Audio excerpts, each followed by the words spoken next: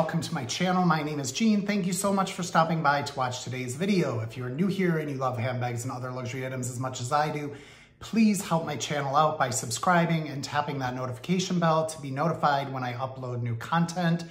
If you're a returning subscriber, thank you so much for your continued support.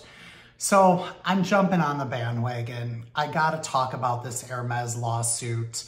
I watched Kathy Thorpe's video, Rakita did a video, Caleb Snell did a video, I think Wild Unfiltered did a video. I will link them below. They're YouTubers I love, so if you don't watch them, check out their channels. But really what prompted me to do a video myself was the comments on all of their videos, because it got my back up a little bit. Now, first thing I want to say is, of course, I am not an attorney. So everything I say is alleged and based on things other people have said or things I've read, and it's really for entertainment purposes only. But I think it is interesting, and quite frankly, I think it's BS, these people putting this lawsuit on Hermes. I don't like Hermes. Well, I love their bags. I love their products. They make beautiful stuff. So I love Hermes in that sense, but I don't like them as a brand and how they operate and the hoopla you have to go through to get a quota bag. But I understand why that's there. So I'm going to talk about that a little bit as well. I do have some notes here. I have tons of stuff swirling around in my head. So this is probably going to be a little all over the place. But like I said, comments on those videos, I most of the time was like, are you for real? So what this lawsuit alleges, and I'm reading from this article, is two plaintiffs who filed the suit in California claim they were coerced into purchasing ancillary products in order to obtain access to Hermes Birkin bags. So for those of you who don't know how this all works, Hermes has quota bags, the Birkin, the Constance, and the Kelly. This lawsuit is particularly, I guess, on Birkin bags, but I've seen, and there's a lot of videos out there you can go watch if you want, YouTubers doing their Hermes journey videos. And really, I mean, I just never get it. Like, it's just a bag. We're talking about a handbag here. Like, is it really that serious or that extreme that if you're not able to get one of these, like, you can't live your life? But you can go and you search Hermes journey and you can see what this all is about, but you have to be offered those three bags. You just can't go into the store and look at them and walk away with one of them. Excuse me. You have to be offered one by a sales associate. And so people go on their Hermes journeys to build up purchase history with the brand, to show the brand that they love Hermes and they're loyal to the brand in hopes that they're going to be offered one of these bags. And what happens when they're offered one of them, and this is based on things I've seen, you know, they tell their sales associate, you know, this is kind of my wish list. This is things I would like, things I was looking for. And then if something similar comes in, the person will get a notification to come in. Do you want it? Yes or no?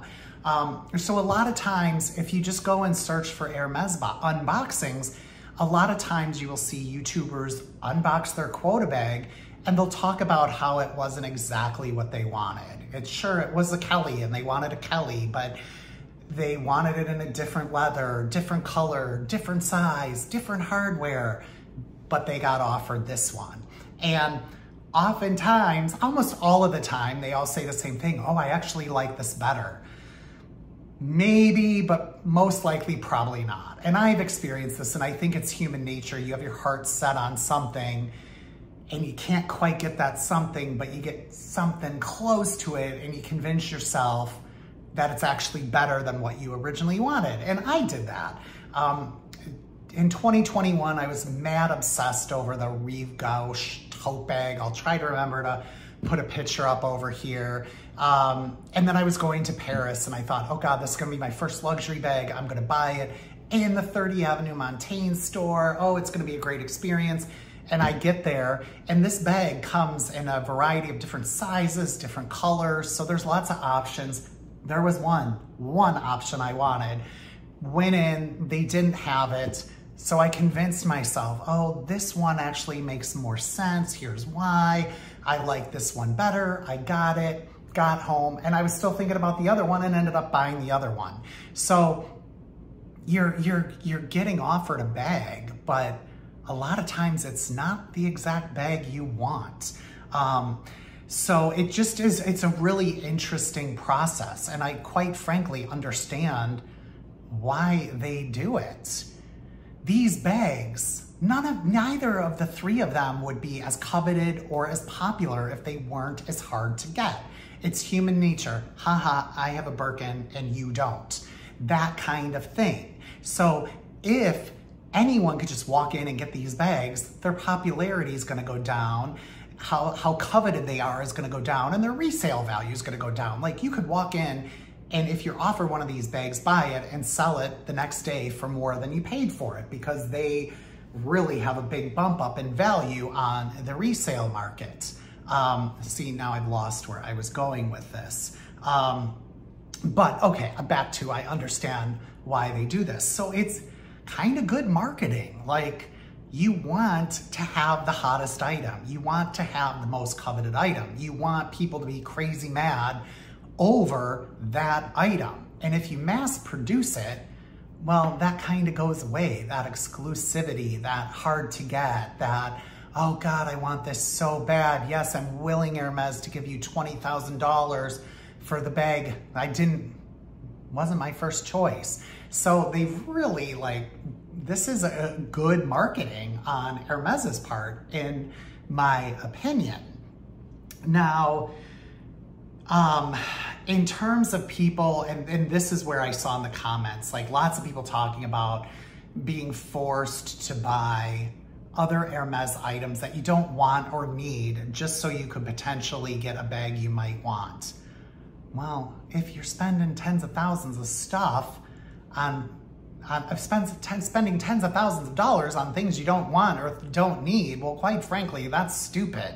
Like, it is a bag. Like, I want to keep saying that. We are talking about a handbag here. And if you have enough resources where you can walk into Hermes and pay for one of these bags if you're offered them, then aren't you pretty fortunate right now? Shouldn't you STF you and enjoy your life? I mean, that's kind of how I feel about it. Like, no one, whether or not, and I've seen in videos that people insist like they've never been told they have to spend money on other things in order to get offered a bag. But even if a sales associate says you have to buy $40,000 worth of stuff to buy this $20,000 bag, still, no one's making you do it.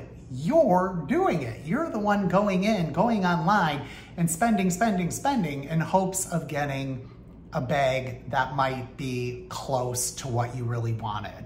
So this lawsuit to me is just BS. I hope it goes nowhere. I hope it fails, because also you have to consider these aren't, like I said, mass-produced bags.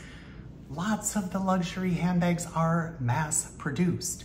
And so I always get a chuckle, and I do it too, when I'm watching an unboxing and somebody gets all excited at, oh, made in France or Spain or Italy. And I'm like, really? I'm not convinced. I'm not convinced most of it wasn't made in Eastern Europe or China and shipped to one of those countries for finishing touches. What I've read is EU law says only 2 parts of the manufacturing process have to happen in said country to slap that label on it.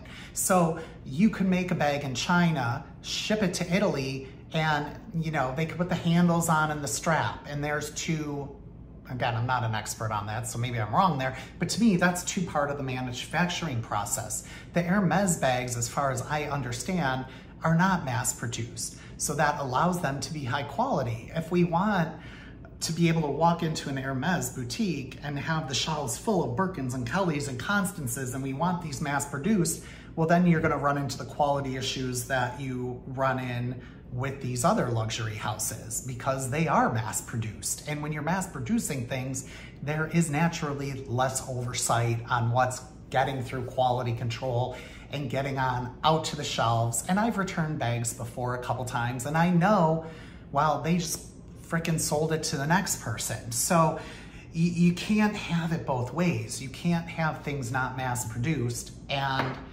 have things mass produced and have them be really high quality, in my opinion, anyway.